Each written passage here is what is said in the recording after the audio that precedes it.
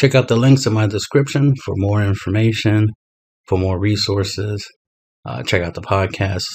Check out the Facebook groups. Just check out the links. There's a lot of great stuff there.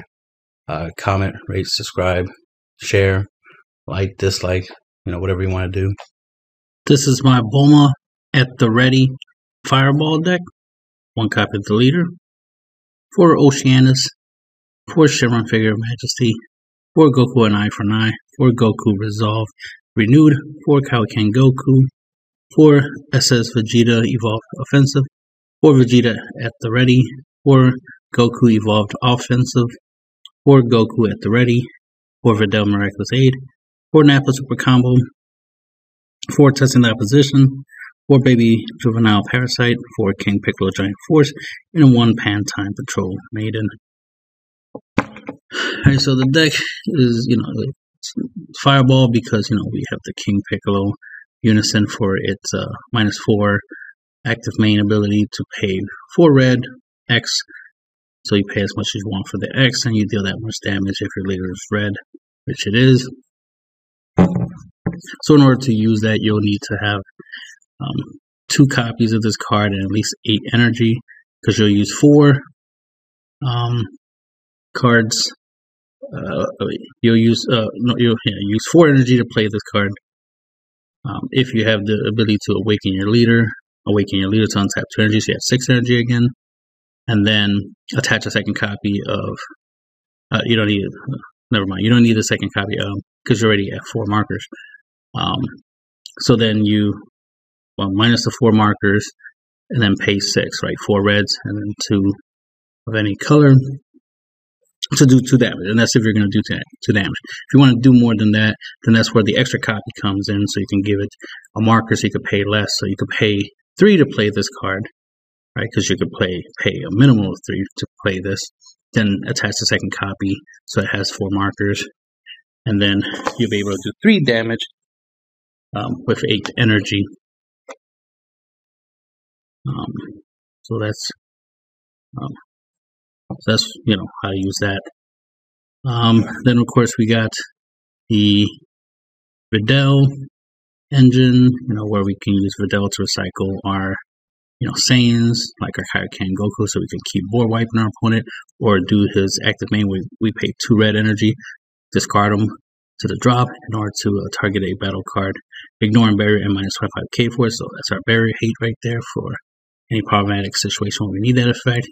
Being able to reuse Goku Resolve Renewed, because he can negate an attack. You can play him, and then he becomes a blocker. So it'll be a 10k blocker because of Bulma's effect, because she makes all the red Saiyans blockers. And then, of course, like I said, you can recycle this, so you can always use it to negate attack, block attack, negate attack, block attack, right? So you can stop potentially 2 attacks with him. Then, of course, we got Goku and Eye for an Eye. This lets us burn our opponent for 1 damage once per turn when they play a counter skill, like a counter attack or a counter play, or even a counter. So it greatly increases our chances of finishing our opponent off, or at least weaken them enough that we can end them out. We do have a Z deck that I'll get to later. So we have Oceanus for Floodgate defense. You can negate an attack, it's a blocker, and then if your opponent attacks, they have to mill 4 cards. So has a Floodgate ability. Testing Opposition can negate an attack and make a token that's a blocker, so you could potentially stop 2 attacks with it. And of course, you could play it for free if you have 5 or less life by taking a life. So those are our main defensive cards. A Nappa, super combo, right? Use it to combo to defend yourself, but it plays itself after you combo with it. So it hit the field, since it's a red Saiyan, it could become a blocker, so you could potentially block another attack. So you could potentially stop 2 attacks, or defend against 2 attacks with just 1 Nappa. So that's how we use them. Obviously, we use them defensively, but he could be offensive. Use them to combo on our turn to deal some damage, and then have him as a blocker to defend. So there's free synergy there with the leader. We have Shenron Figure of Majesty. This adds a draw engine to the deck, as well as the leader already draws with its active main abilities. And we like to use this for two abilities: the ability to untap 2 energies or bring back a battle card 2 cost or less. And the main targets for this will be our Videls, so we can use the Videls over and over again to recycle. Of course, the Videls will become a blocker, so you'll have something to block with, plus you'll recycle some cards like your Goku Resolve Renewed. So pretty much you're just going to always have the ability to defend. The ability to untap 2 energy is always useful, especially if you're going to combine it to do the whole fireball thing, especially if you have this in play and then you haven't awakened your leader yet. Once you do the whole playing your Piccolo, right? Let's say you have 8 energy, you pay 4 to play it, so that way it has 4 markers. Then you use Shenron Figure Majesty to untap 2 energy. You use your leader's awakening ability to untap 2 energy, so you have 4, the 4 energy back, so you have 8 energy in total, and then you could pay 4 red, 4 of anything, and do 4 damage. So if you set it up right, by the time you get to turn, turn 8, you should be able to do 4 damage. If you have Shenron Figure Majesty and you haven't awakened your leader yet, you can do 4 damage. So that's the synergy there. Those cards, when you use Shenron Figure Majesty, you have to have 5 or more cards in your drop for a sparking effect, right? You draw a card and then you use the effect. So you'll draw a card for using his ability, you draw a card for your leader ability. When you bring back Videl, you'll get a card from the drop, so it's kind of like drawing. So you should have at least 3 extra cards in your hand using those cards in synergy. But the other thing you can do with Shenron Figure Majesty, of course, is bring back the Vegeta at the ready or Goku at the ready and get their effects off. Goku lets you look at the top 5 cards of your deck and then add up to 1 red Saiyan card with an energy cost of 4 or less among them and add it to your hand. And all the Saiyans in here are red. And it doesn't say mono red, it says red, which means you can grab Nappa, which is multicolor red, right? So you can grab Nappa, you can grab any of your 3 cost or less Saiyans. So that's pretty nice, the ability to search and get, any key cards you might need, any key pieces, especially having multiple Goku eye for an eye in play at the same time is useful because they're all triggered. So once your opponent plays 1 counter attack to negate an attack, right, all your Goku eye for an eye will trigger and deal multiple damage that way. So keep that in mind. Multiples of him in play means multiple damage. So a lot of burn in this deck, a lot of burn. And of course they all become blockers, so you'll get to block, burn, so you keep your defenses up and burning your opponent left and right. Like I said, Goku lets you search. He'll become a blocker, of course. You'll be able to use them to block, and you'll be able to search something else, so that's a plus right there. Vegeta lets you grab a Goku or Vegeta or a Trunks Future that's red with this energy cost of 3 and the EX Evolve keyword from your drop to your hand. And we have the 3-drop Evolve Offensive Vegeta and the 3-drop Evolve Offensive Goku, and you can grab either one of them with the Vegeta at the ready. So that way, when you bring back Vegeta with Shenron, for example, he'll become a blocker, of course, because of Bulma, and then he can grab either the 3-drop Vegeta or the 3-drop Goku.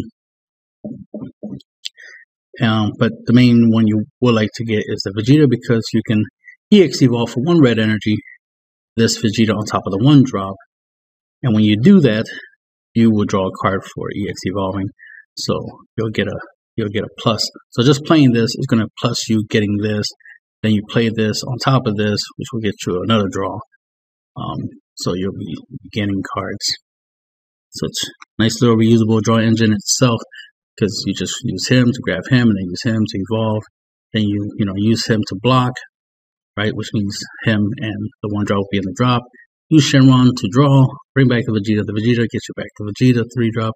The 3-drop, you play it on top of the 1-drop, drawing out cards. So you'll be drawing 2 cards every turn, and you have a 19k, blocker, which has a higher chance of surviving when you block with it, especially if you block in combo, because you're drawing cards, so you could always combo to try to keep them in play longer. But there's synergy there. This Vegeta that if has the auto that when this card attacks, you can place this to the drop at the end of your turn to add a 3-drop Goku or Trunks with the this red that's energy cost of 3 with the EX evolve. So of course you can grab the 3-drop Goku if need be, and that's if you attack with it. If you attack with it, you can grab the 3-drop and you'll have the 3-drop for combo power. So there's synergy there. Another thing is they have the active main that if you have one of the 3-drop Gokus in play with the obviously the EX evolve keyword, you can pay 1 red energy to play them. So if you already have this Vegeta in play, this Goku can be played for just 1 red energy. So very cheap, cost-effective blockers that are 19Ks, which is always good to have. So there's benefit there. There is some synergy with these with your extra deck. I mean your Z deck.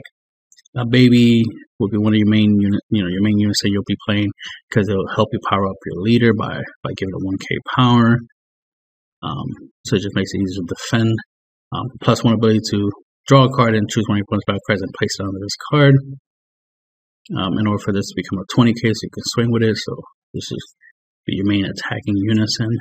And then, of course, the ability for it to protect itself by detaching one of the cards under it, so it doesn't, lose markers. That way, it can keep gaining markers and stay on the field longer. But the main thing is, it's not enough to just block attacks. You want to get rid of whatever your opponent was attacking with. So, if you want to control the board, so you use this obviously to control the board, you'll be negating a lot. And then there'll be times where you either board wipe or you just get rid of something that's problematic. Okay, Goku, so there's synergy there to control the board, and a lot of defensive capabilities, obviously. And then we got the burn win cons and stuff like that, and Pan is just for more floodgate defense, plus a nice 4K beater that you can use to beat your opponent with. And let's go to the Z deck.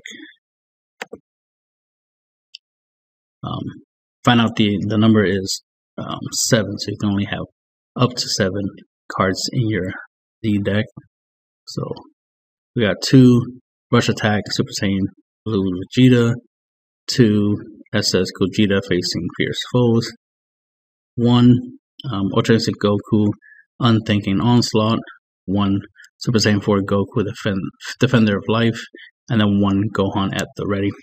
Now Gohan at the ready is just a cheap one energy 1 Z energy card. From what I've seen so far is that the way you do the whole Z energy thing is you send the card from your Z energy zone to the drop when you're paying for playing the card. So you pay 1 red energy and then you drop one of your Z cards, Z energies to play this. So you're always guaranteed to put the battle cards that you combo into your drop eventually. Then all you have to do is just get them back from the drop, combo them again to get them back into the Z zone, right? And then use them for energy again and just keep cycling, right? So this already is a blocker, which so makes it a really good card to have in your Z zone in any red deck. But and then this also has the ability to give battle cards that have energy cost of 3 that are red Saiyans that have evolve blocker. So it synergizes with the 3-drop Goku and Vegeta, but this lead already gives them blockers, so that effect is not that useful. But it's auto.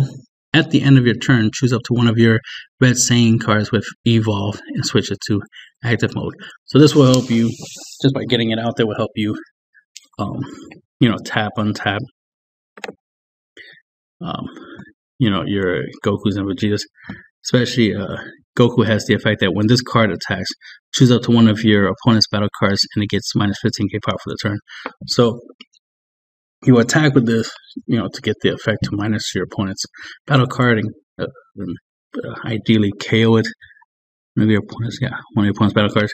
And then, of course, your attack should hit something, either another battle card or your opponent's leader, right? And then with Gohan at the end of your turn, switch him back to attack mode, right? Active mode, so that way you can block. So it just gives you the ability to do the defensive stance, attack and defend. So That's why I have it there, mainly for that, and the fact it's a cheap battle card.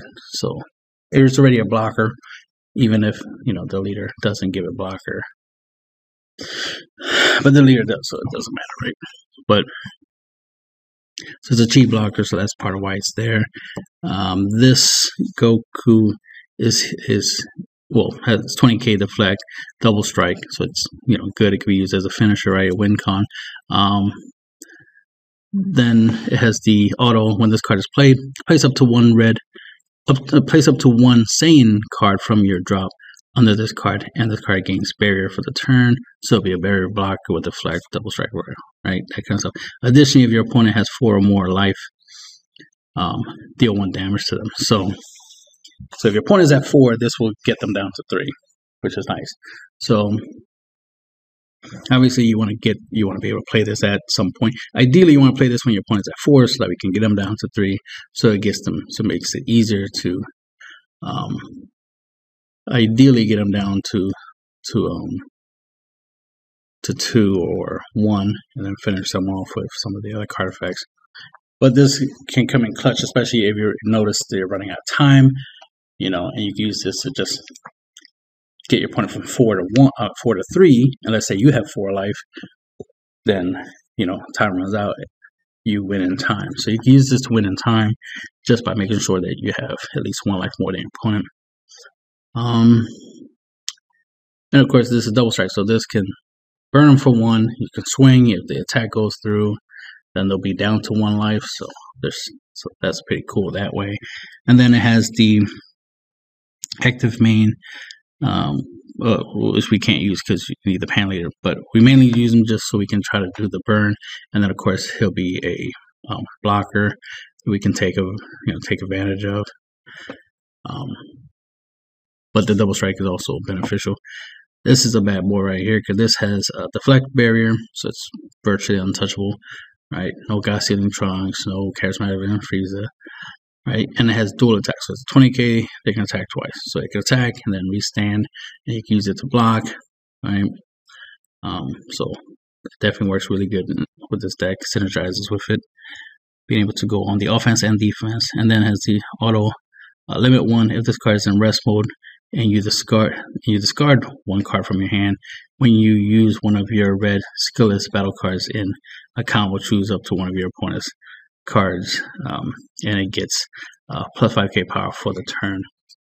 I'm trying to remember. I think I saw there was a card effect that said you can combo and negate the card's skill, which will technically make it skillless, which will actually allow you to trigger that effect. But he's mainly here because he's a 20k Saiyan that's a 3-drop, which is important in this deck. That means you can recycle him, which is why we only have 1 copy, so you can always recycle him if you need to play him over and over again. But it's the fact that he'll be a barrier blocker that can attack twice, or at least attack and then restand himself. Oh yeah, that's what it was. He has the auto that he restands himself at the end of the turn, so you can attack with him twice, and then at the end of your turn he switches to active mode. So he has really great synergy with Bulma, because you can attack with him twice.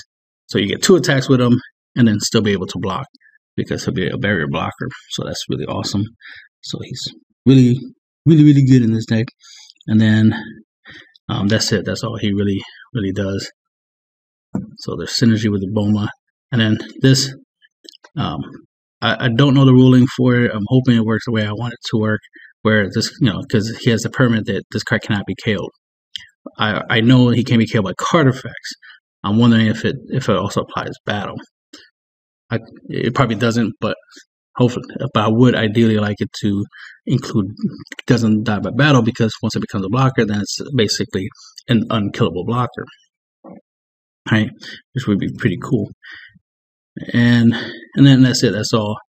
He's a blocker that can't be KO'd, right? So can't be KO'd by border wipe effects, skills of certain cards, and that definitely comes in handy, especially if you're going up against a deck where maybe the leader has the ability to KO a battle card every once per turn. Him having the ability to not be able to be KO'd, will guarantee that he'll be there as a blocker. So this is one of those cheap blockers, and it only costs 1 Z energy. He's a 2-drop, so at least as soon as turn 2, at least as turn 2, you can get them onto the field. There was a version of this Bulma deck that did use skillless battle cards, so that's where the skillless part of this card effect. But I decided to take out the skillless cards. But if you use the skillless version, that skillless effect would have been useful. And then we have this rush attack Vegeta, which has of course, deflect. They all have deflect. He'll be a blocker once he hits the field. Although when this card attacks, use up to one of your, that's what it was, mono red card with 5k combo power from your drop in a combo with their skills negated. This was the effect I was thinking of. But then the skills negated, so that means they'll be skillless. So if you have this Goku in play, you play the Vegeta, you swing with the Vegeta, Vegeta will let you combo one of your battle cards in the drop, turn it into, negating skill, so it'll turn into a skillless, which will trigger this card's auto. So there's synergy with these two. That's what it was. And then additionally, choose up to one of your opponent's battle cards or unisons and it gets minus 15k power. So this could help you potentially kill unison, right? Or at least knock off a marker by minusing 15k from one of your opponent's 15k unisons. So this could be a unison killer if used right. And then has the active main once per turn. If you have 4 or more Z energy, switch this card to active mode and it gets 10k power, double strike, and barrier for the turn. So it'll be a 25k double strike barrier blocker for that turn.